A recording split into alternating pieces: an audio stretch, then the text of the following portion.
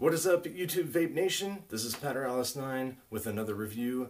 This time it's going to be the Eleaf iJust 21700 with Ello Duro Tank. Wow, that's impressive. I don't think I could have come up with that name. Anyway, this is the device. We will take it down low and we will check it out. I'll go over in detail the device and what comes with it in the box and all that stuff that always happens in all these reviews, and we'll do all that stuff. Anyway, so I'll give you a little vape on it now. Just give you a little preview. I like it. Oh, spoiler, sorry. Spoiler alert, I like it. Anyway, but I got the black one. I was sent this to me. I had this sent to me for the purpose of the review by the people at Eleaf. Thank you very much. And yeah, we will go over, we will see what's happening. I just said all that stuff. But anyway, yeah, let's take it down low, let's see what's going on. We'll come back up top. We'll come back up top, is what I'm trying to say. And I'll give you my final thoughts on the Eleaf iJust 21700 with Ello Duro Tank. Cool. See you down low. Alright, here we are on the down low portion of the review. Here is the box for the iJust 21700 with Ello Duro Tank. I got the black one. Got some social media info here. Nothing on that side. We just got some Eleaf information there. And on the back, you have some information, what it contains. It is a 5.5 mil capacity. A couple of coil heads with it. Maximum output is 80 watts. Input voltage 5 volts. You can see what else comes in the package here. So you can read that in more in depth if you want to. Let's get the box open. Now I've already been using it, so I've got the tank filled. But here's your tank, and it's got like a little, looks like a little fishy going on there. But I've already got some e-liquid in this one. Here's the iJust 21700 here. So here's the Ello Duro. Here's the mod itself. I already have a battery in here. I'm going to go ahead and give you a look on the top there. On the bottom of the tank, got Ello Duro, Eleaf branding. I'll go ahead and put that on. Then mine came with a 21700 battery. Now, the one I had, I actually already ripped the wrap on it, so I had to rewrap it.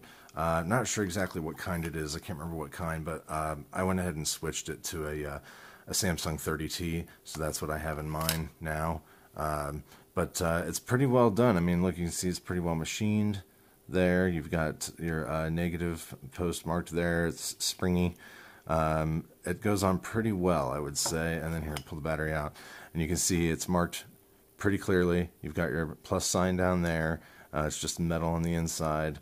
So we'll throw our battery back in. Yeah, it's pretty clearly marked, negative side there. And when you screw this on, it's got a nice smooth machining, so it screws on nice and evenly.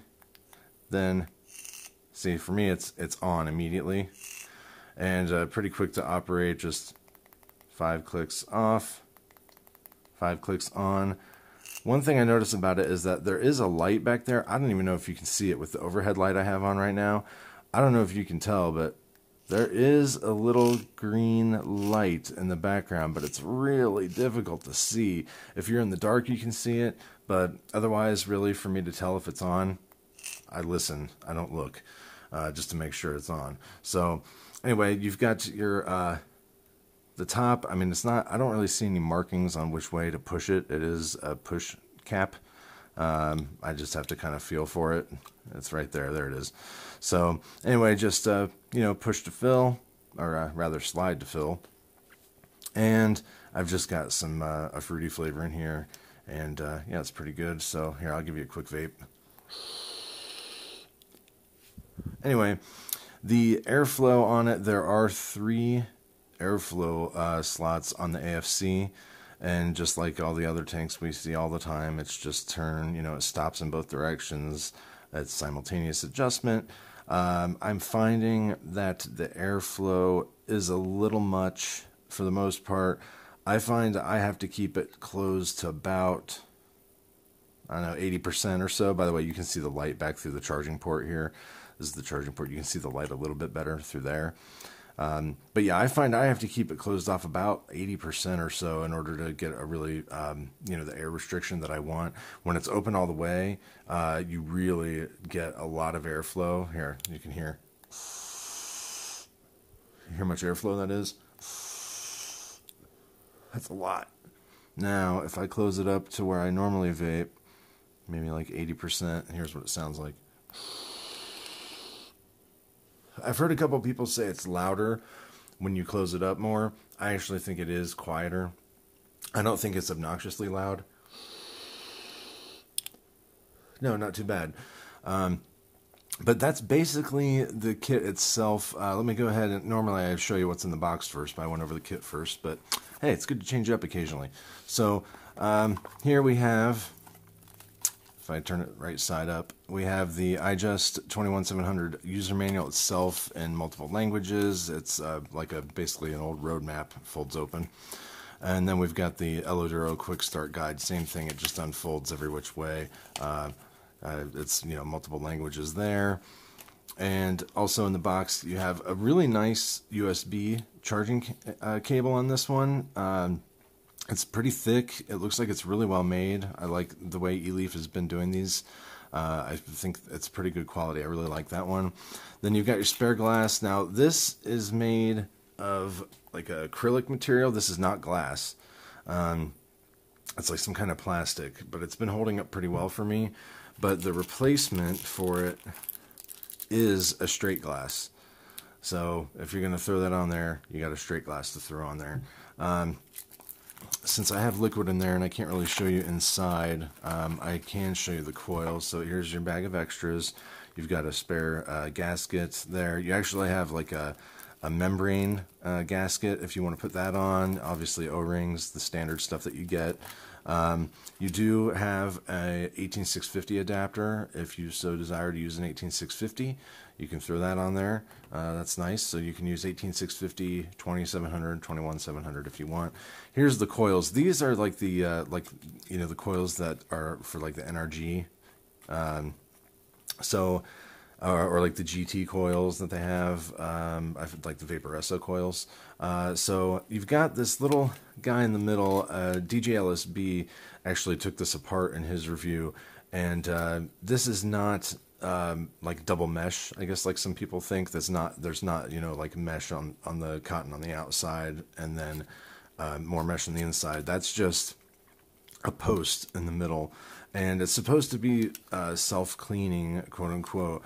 But I think that's mostly just because of like the little openings on the bottom are supposed to remove condensation. So I don't know really how self-cleaning it actually is. But that's the contents of the box. That's everything there. There's no menu to go over. Obviously, it's just a straight up output device.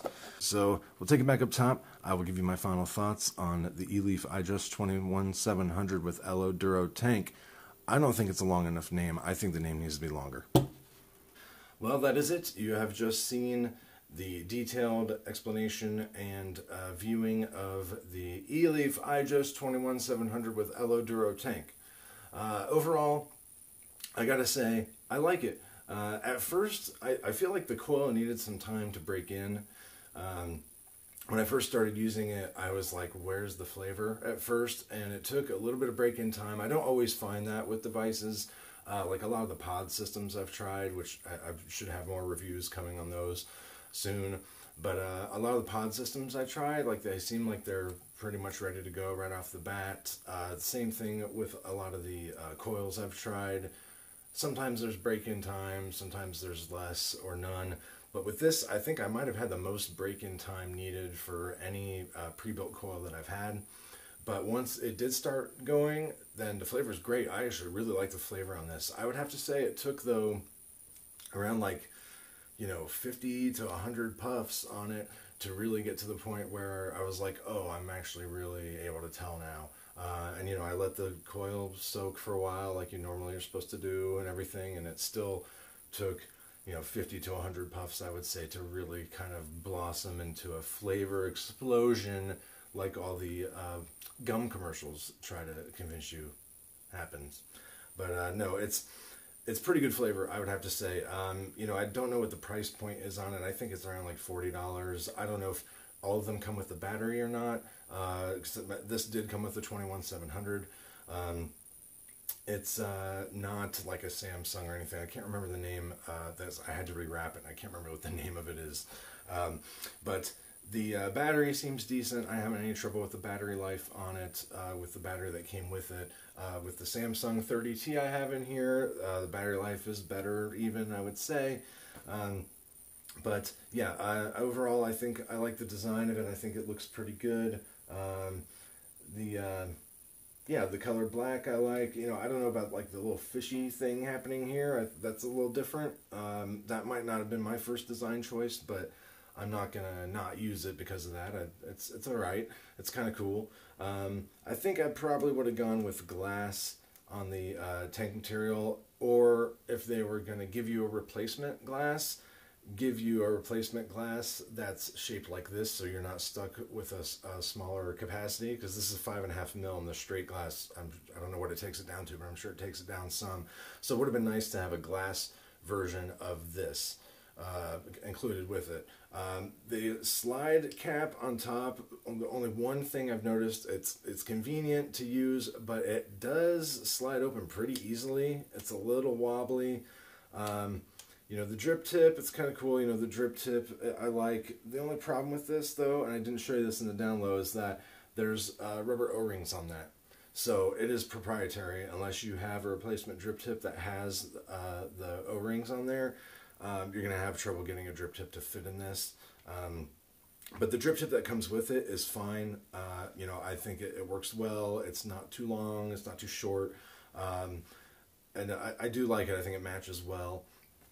So the drip tip I think is okay, but yeah, I do have a problem with the sliding top a little bit. Just there's no marker to tell you where to slide it open, so I'm just kind of like feeling around like an idiot sometimes to try to figure out where it opens, and it is just a little. See, I got a little juice on me, but it is a little on the loose side.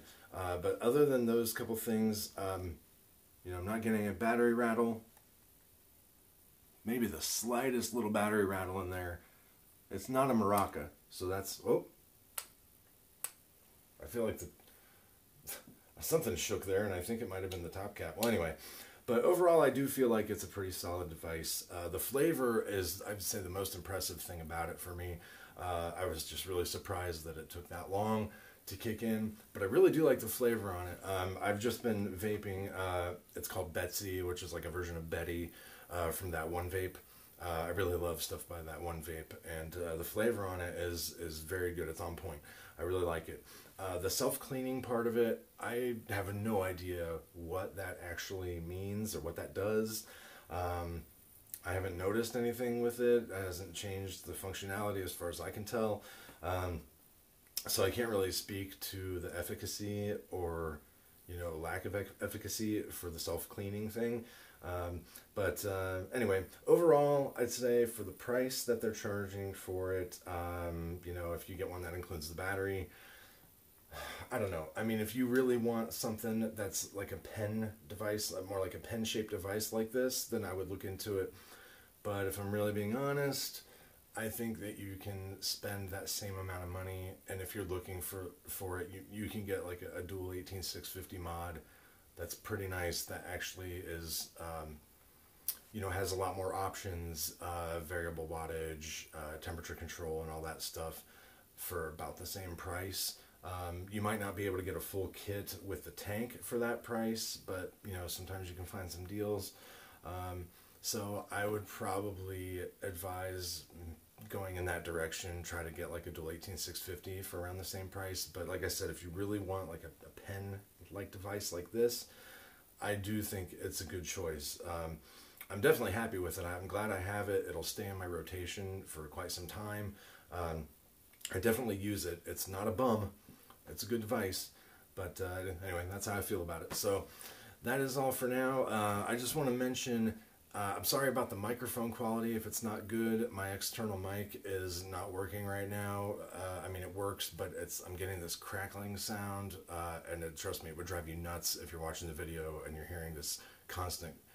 It's like Rice Krispies in the background, basically, is what's going on with that. So, sorry, I haven't posted anything for a while. I haven't really been able to get around to making as many videos as I would like. I know I have so many fans out there, right, that are dying and just waiting with bated breath to see videos from me. I'm kidding.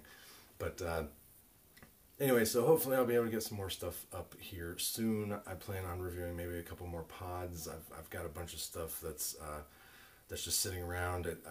None of it's very new. It's all stuff that's been out, and you can find other reviews online. But I figure I've got it, and if I have an opinion on it, I might as well post a review on it, even if it's been out for some time. So I think that's pretty much it for now. Please like, share, comment, subscribe, call your mom, make sure she's all right. Make sure you feed the dog. Anything else I can think of that I forgot, but yeah. Anyway, thanks for stopping by, San Diego, and I will just see you next time. Peace.